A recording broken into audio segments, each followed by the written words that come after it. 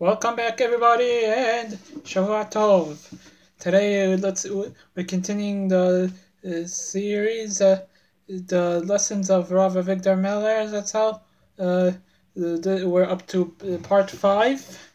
This is Yosef Nalo, and today it's the first thing I'm gonna talk about is the Torah Avigdor in the Parshat Devarim edition. Parshat Seitzei in his image. This was first published year 3, issue 45. The part 1, Greatness of Humanity. Hanging the wicked. And if a man should commit a sin whose judgment is death, he should be put to death, and afterward you should hang him on a post. Seitzei 21:22. The Torah tells us that certain criminals are punished by a form of death penalty called skila, stoning, and it says Sanhedrin 45b, and kol hanishkalin nitlin, those who get skila must be hanged. There is no such thing as death by hanging according to the Torah, but those who are put to death by stoning are subsequently hung up on a post. That's because, unlike the demoralized society of today, where misplaced compassion rules the street, and therefore criminals rule the street, Hashem's Torah raises on high the principle of punishing criminals, and therefore we raise aloft the ideal of retribution by hanging the body of the condemned man on a post for everyone to see. And all of Israel should hear, and they should be afraid. Ibid, the sinner, even in death, is publicly scorned in order to demonstrate the judgment taken against anyone who might brazenly act against the will of Hashem. The sudden U-turn. And yet, in the second pasuk, we find something very different. Do not leave his body hanging there overnight. Ibid, I-B-I-D, that is. A person hanging in public? Oh no, don't leave him hanging for too long, says the pasuk. And because of that pasuk, the halakha is that we fulfill our mitzvah, and you should hang him on a piece of wood, and the materin also miyad, we take him down right away to fulfill the words, do not leave him hanging. Sanhedrin 46b. Now such a turnabout, such a sudden change in direction has to be understood, and so the pasuk gives us the reason. It's a disgrace for Elohim when a man remains hanging. To leave a man hanging from a tree is a disgrace for Hashem. Now we're talking here about a man who deserves the death sentence. If a Jewish Bestin sentenced someone to death, it means that it was beyond any shadow of doubt that he was guilty. He certainly deserved it, and therefore, why don't we leave him hanging there? That's the purpose of the mitzvah at all. After all, we want everyone to see the results of rebelling against the Torah. Isn't it true that hanging a sinner for everyone to see reinforces the moral fiber of society? Don't make light of it. Yes, of course it does. Absolutely. And yet HaKadosh Baruch Hu says, take him down anyhow. Take him down right away, because it's disgracing me when a man remains hanging. It's a Kelat Elohim. It makes light of Hashem. Klala means to make light of. Like the word kal, it means that HaKadosh Baruch Hu himself is dishonored when the man is disgraced. Why is this so? Now, how is the hanging man a disgrace for Hashem? Because he is made in the image of Hashem, as it says Bereshit 9:6. In the image of God he made man. Rashi Seitzei event, when a dead man is hanging there on the gallows, it's the image of Hashem that is hanging. The black sheep in the family. Sages Sanhedrin 46b illustrated is like it once happened that two brothers, identical twins, lived in the same city. Many years passed, and one of them eventually became king. He was a wise person, well liked, and he made way up among the aristocracy of the kingdom, the city, until he was appointed king. Meanwhile, his twin brother wasn't as successful. He chose a different profession. He became a ganav, a bandit who ambush travels on the back roads outside the city. Finally, the bandit was caught and condemned to death. That's how it was among the Gentiles in the good old days. A highway bandit was executed. If the more liberal people were in charge, he would get away with his hand being cut off. Otherwise, he was crucified. That's the way the Romans liked to do it in the ancient days. And they would leave him hanging there as a warning of others. No bandits allowed here. And it worked. A would-be Ganav thought once and twice and 3 times before choosing such a profession. So this bandit, the king's identical brother twin, is hanging on the gallows in the city square, and now there's murmuring around the city residents, and raises to a crescendo. What's going on here? The king is hanging! Our king is hanging from the gallows! So too, Ziva HaMelech V'Horiduhu, the king gives an order, take him down immediately. It's a bizayon for the king, because they have the same face. The king says take him down, because when a person looks at it, they'll say the king is hanging, and that's a disgrace for me. Making war on mankind. I jumped ahead to each page 10.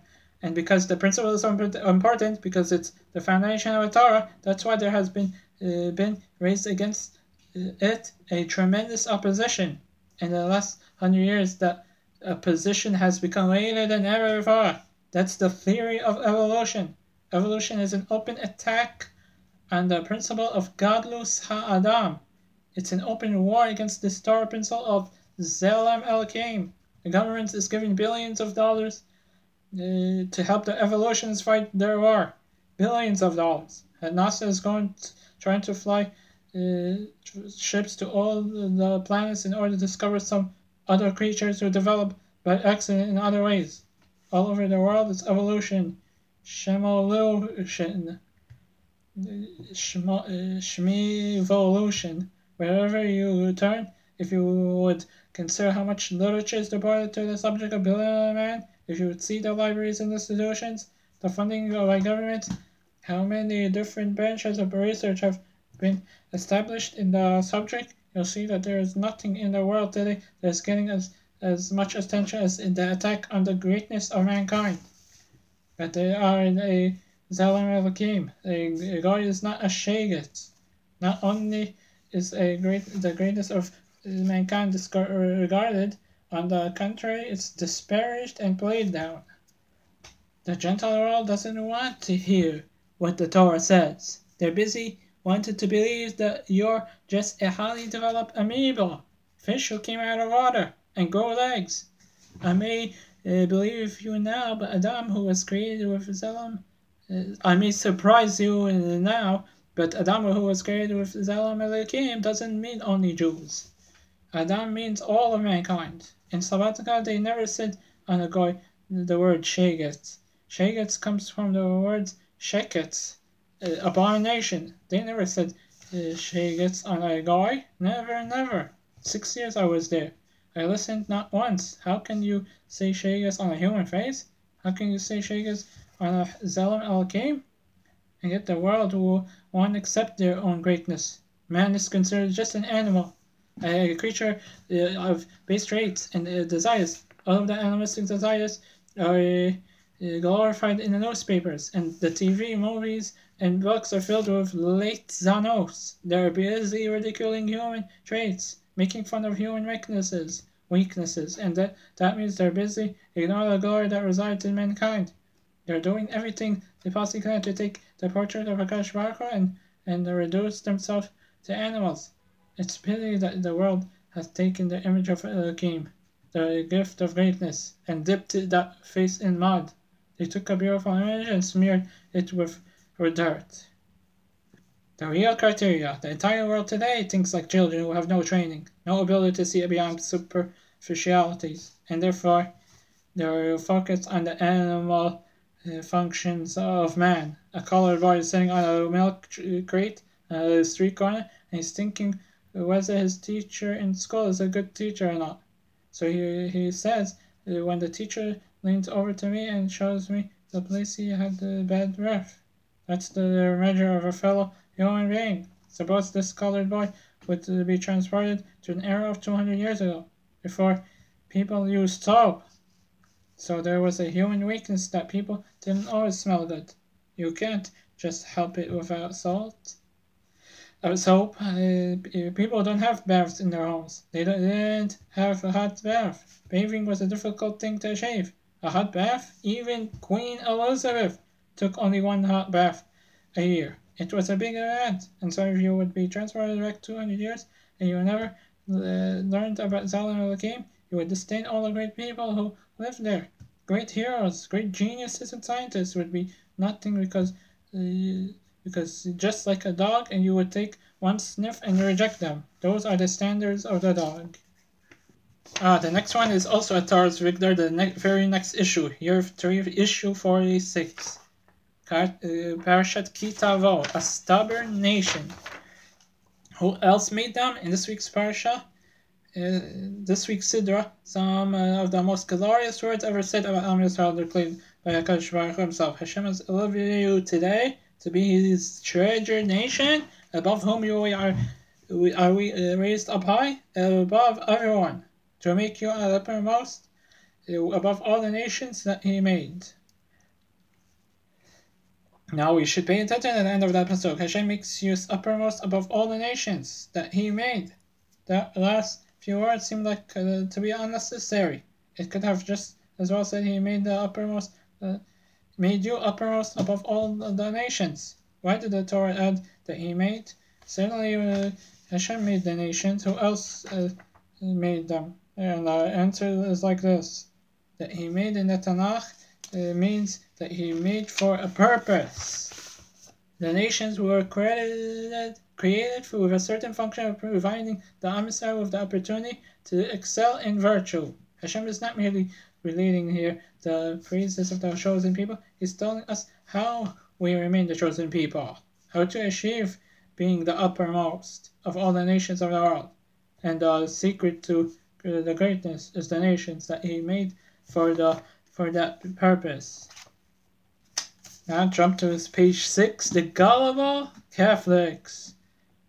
Don't we know even today that there's a certain place in France called Lourdes, Lourdes, where pilgrims once came back and they give testimonials? Of course, you don't hear about it much anymore because today there's already a lot of competition. The atheists don't have such emunah, and there are the Protestants. No, we don't believe in it. But if you would read Catholic periodicals, you would see that there are testimonials without end. Here's a man whose doctors had given up in his case. His feet were infected, and they had to be amputated. It was hopeless. He came to Lourdes on crutches. But as soon as he came there and bowed down to the Lord of Good Hope, or some other name there, immediately he threw away his crutches and he walked out without even a slight limp. There's another man who says he had multiple sclerosis and he was sentenced by the doctor that he's going to die in a few years. So he went to a certain prelate, a priest in Philadelphia, who gave him a blessing, and sure enough, in a short time he forgot that he was ever sick. There are stories like that without numbers, and they are written without the name and address of the man who testifies. All over our Shakra name were claimed that our Zara helped them become healthy. That's how it is when the religion is dominant. All kinds of stories of success come in, and it's very hard to resist this propaganda. The last nation laughs. The little nation laughs. And that was the world in which the Am Yisrael lived. A world where everybody believed implicitly in Avodah Zarah. When a lie is adopted by many people, it becomes extremely difficult, almost impossible to withstand it. It wasn't even a suffix. Only a lunatic would ignore the truth of how the world worked. Along came this little nation, the Mi'at Mikol Ha'amim, and they were expected to ignore it all. Not only ignore it, but to laugh at the whole world.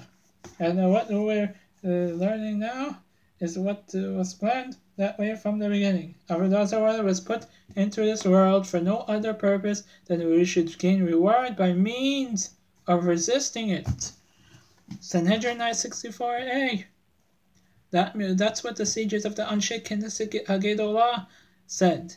We have to study those words. It's a significant statement made by the group of the wisest man, The law of idolatry was given to the world by Hashem as an opportunity for the Am Yisrael to gain reward. The ability to combat the opinions of the world is still one of the great strengths of our people. If you didn't have any difficulty in being a Jew, you wouldn't get much credit. The principle: the more difficult it is, the more reward you get.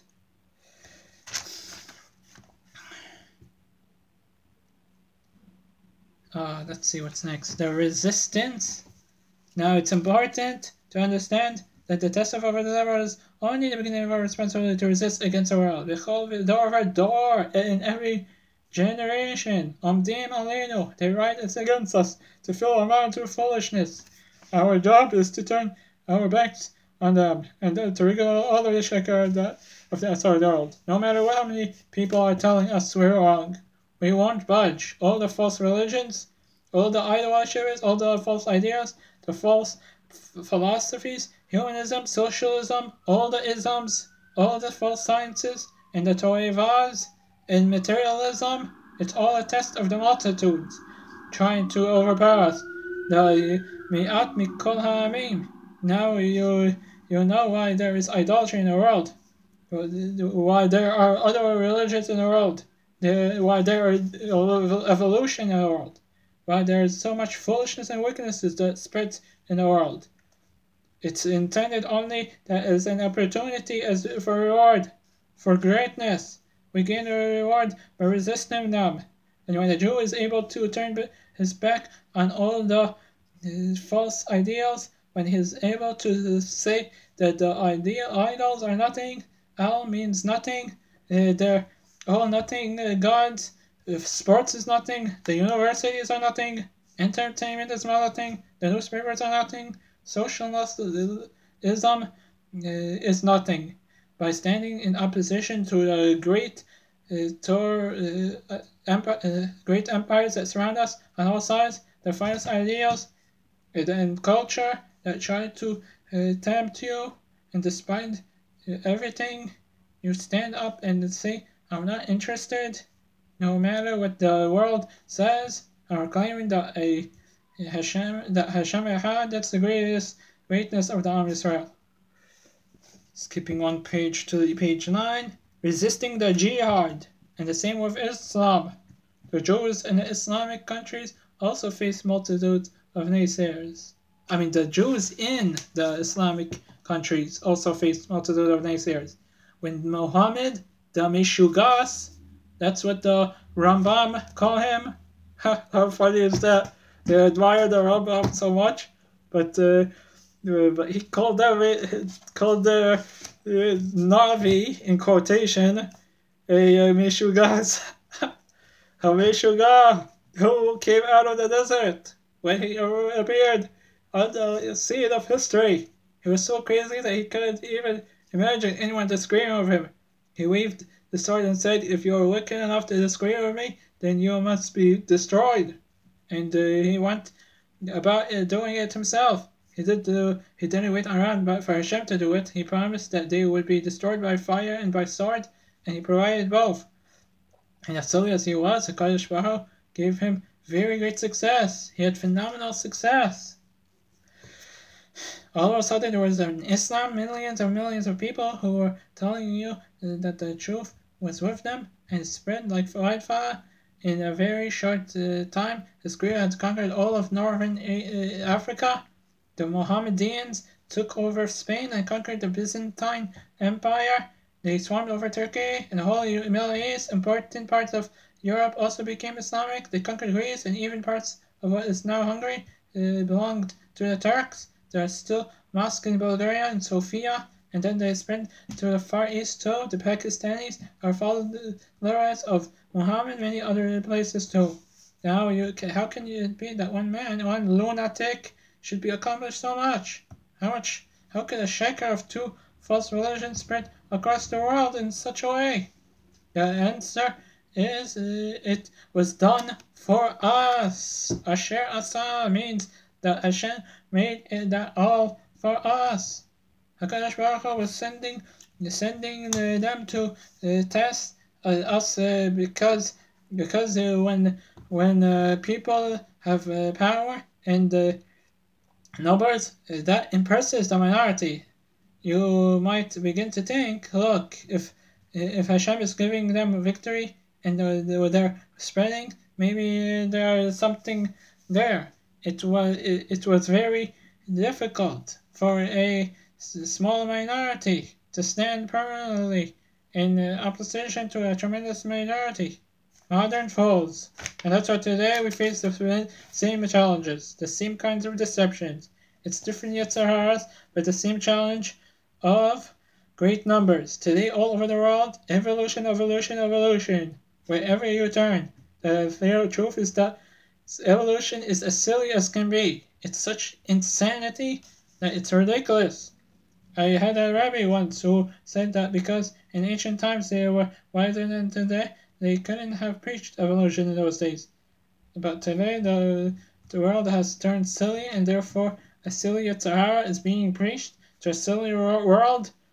It's all garbage. Each theory is sillier than the one that came before it. But the multitude, the Amin Asher Asa, confuses the weaker ones. The Bachur kept fainting. Once the Mishkiach HaMeir Yeshiva, but in the boy here, and the boy was fainting. I said, "Why are you fainting?" He says. When he passes by the church, he thinks about maybe it's true. There are so many churches. Maybe what they're preaching there is true. Of course, it isn't. But he's fainting anyhow. He was fainting, and it was hard for him to stand up. I said, when you pass a university, a college, where they're preaching evolution, what then? I faint also. Maybe that's true. But each one contradicts the other. How could you faint from both? The answer is the Yetzer Hara says faint anyhow. Faint for any reason. You don't need any sekel to faint from the Yetzer Hara. You just have to faint. That's why the Yetzer Hara is called in hafachfach. He's an upside down man. Today he walks this way, tomorrow that way, the other way. It doesn't have to make sense. All in the name that Amin Asher Asa, many people are saying it, and he wins out on both days. It's only because of the reason that it has any power, and that's because that's great. There's great numbers of those who advocate it. The numbers of the opponents and influences of numbers make it extremely difficult to oppose their opinion. On all sides, there is a loud disdain, as it was a devar pashut, an accepted fact. Evolution is considered in a standard teaching of science today everywhere. It doesn't matter if it's true or not. It's the new avodah zarah of the world.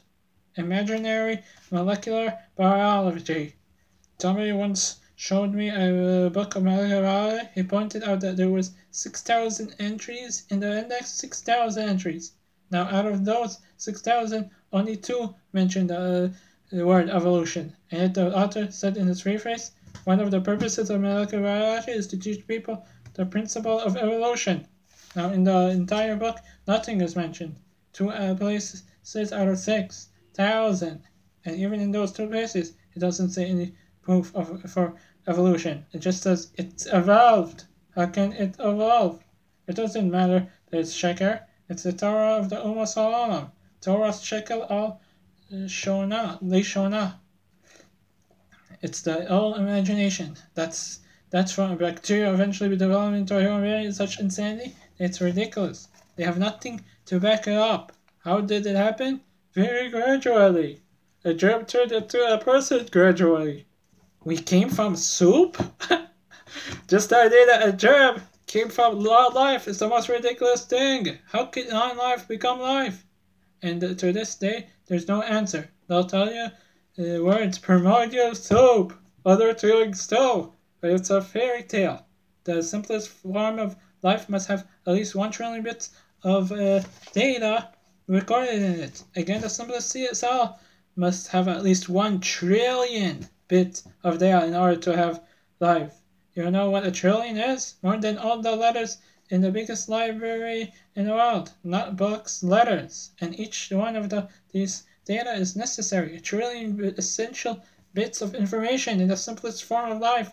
So how can a piece of iron or a piece of copper or an atom of oxygen turn into life? they try not to answer that question because there's no answer. The evolutionists dodge that question. They say in some ways, we know not how, life originally appeared. Although in all the labs they're trying their best, they're twisting their mind trying to find the way, but it means to show that it's happening, and yet they have no evidence. What are they trying to do now? They're spending millions of dollars on the shuttle to go to the planets far off. NASA were very busy wasting your hard-earned money. Maybe though there life over there, other places where life developed on its own. They're wasting our money to prove evolution. They'll never find anything. Silly scientists. Of course, they're constantly discovering evidence and it's plastered on the front page of the newspaper. Next week, it's not mentioned anymore. It's forgotten. What happened? Somebody came along and showed them it was an error, a mistake. The whole thing is as silly as could be. But because there are so many that are upholding the theory so everyone falls lockstep into place, it's the new Avodah Zarah. Anyone can study this and see the world is crazy. The world is pashut crazy. Of course, we have no time to study their books and to find their answers to arguments. Maybe some specialists could do that. I did it to a big extent, by the way, but life is too short and it takes a long time to explain the lies. If a Jew wants to, he can study it and he'll discover in the books of the scientist himself that it's a fraud. But you don't even need that. Just open your eyes. Anybody with a brain sees that the truth is that Bereshit bara Elokim es hashamayim ve'etz haaretz. The world is full of wisdom, full of planning. You can't have planned by accident. Every little part of the world shows chokhmah, mal'ah haaretz, kinya necha. The world is full of your kinyamim. Kinyan means a demonstration that you are the one that made it. Everything demonstrates it was made with Chachma, showing our evolution. If you pass by a food stand and stop and look, why is the tomatoes are red when they're ripe? When they're not, the tomatoes are green. You never thought about that? That alone is the greatest contradiction to these stupid evolutionists. How did it happen that when it's unripe, it's green and it hides among the green leaves? Don't look at us, we're not ready to eat yet. And then when it's ripe and it's good to eat, it becomes permanently red. Pick me now.